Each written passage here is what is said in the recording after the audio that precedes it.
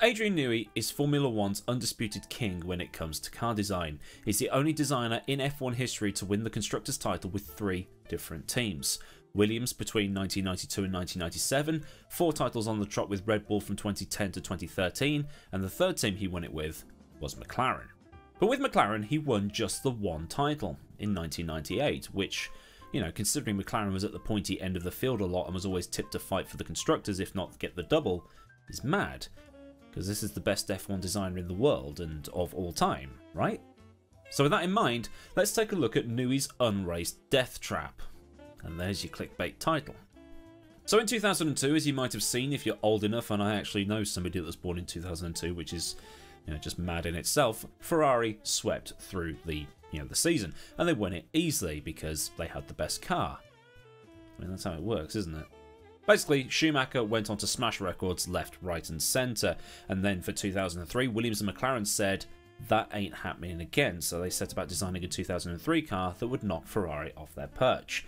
Williams came up with the FW25, and McLaren designed between the brains of Newey, Mike Coughlin and Neil Oatley, the MP4-18. Or MP4-18 or MP4/18, somebody's going to get upset that I've got it the wrong way around. The way the car was designed was not going to be an MP4-17 with some upgrades as the cars were at that time. I think it was the 2022 regulations video I showed you a bunch of Ferraris all lined up and how they were basically evolutions of what came before until about 2007 or so when they completely changed their design philosophy.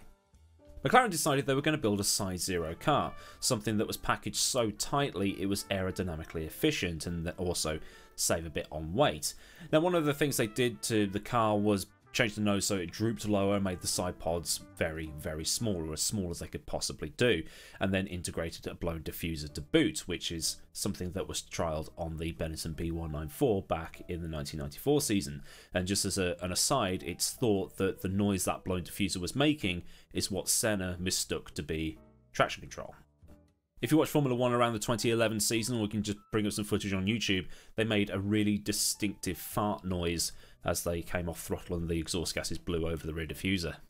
But when the car hit the track, it was overheating far too easily and the balance was all over the shop.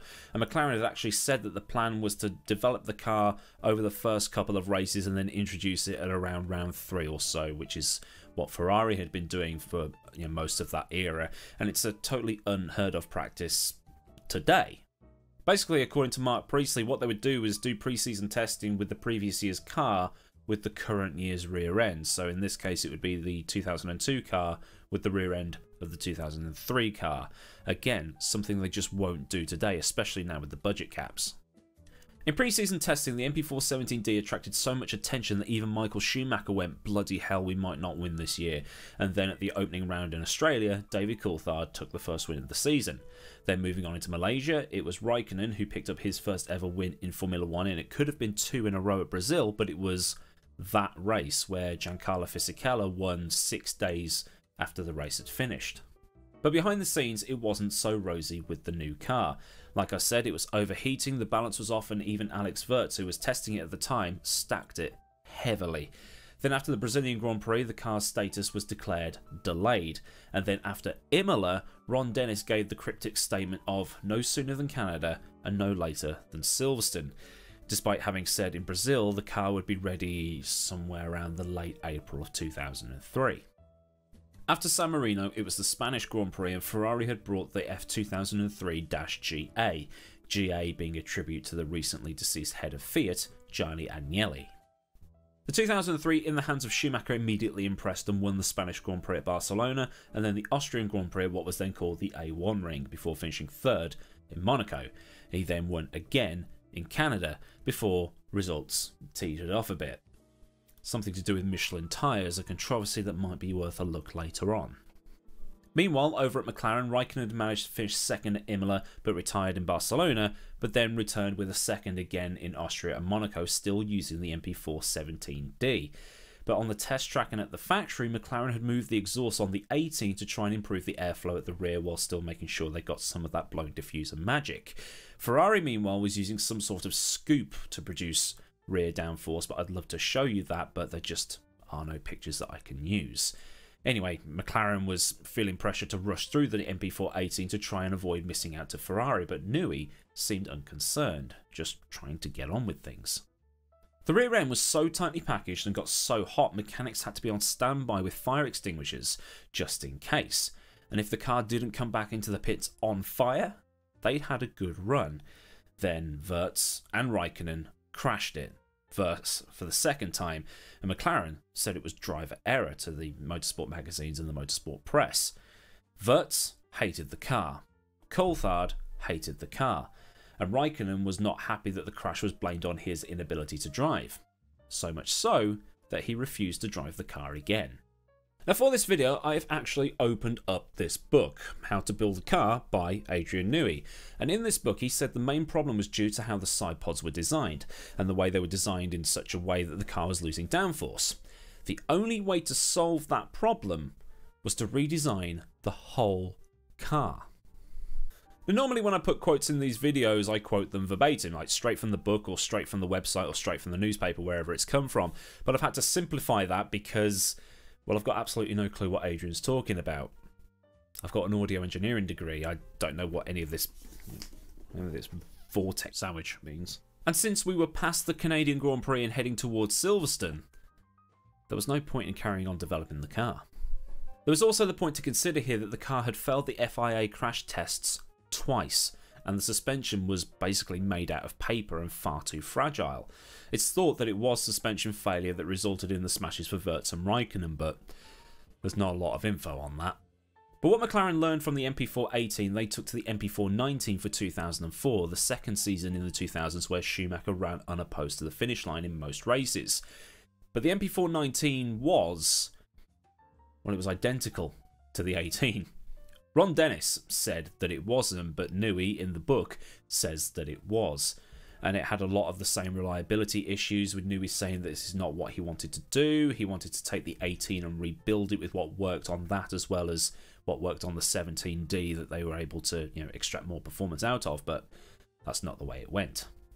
And since McLaren finished 5th in the Constructors that year, he was right. The car really was Shania Twain. And Jenson Button was 3rd that year in a BAR, if you remember, but McLaren did finish with 69 points. Nice. But also behind the scenes, the writing was on the wall for the relationship between Newey and McLaren. In 2005, David Coulthard switched to the newly formed Red Bull Racing, and as Red Bull had dreams of one day winning the championship, both constructors and drivers, Coulthard managed to convince the higher-ups at Red Bull to hire Newey as their lead designer. 5 years later, dominance. And since Newey's departure, McLaren has only won one championship, the drivers, in 2008. Maybe with the 2022 regulations we might see them fighting for wins more often, but we may need to wait a few months to see if that is indeed the case. And these days we do see very tiny side pods, by Formula 1 standards that is. We do see narrow noses and we see rear ends tightly packed to make the cars as slippery as possible in a straight line, and Mercedes managed to perfect the tiny side pod design early on in the hybrid era because of the way they designed the intercoolers and the turbochargers in relation to the ICE.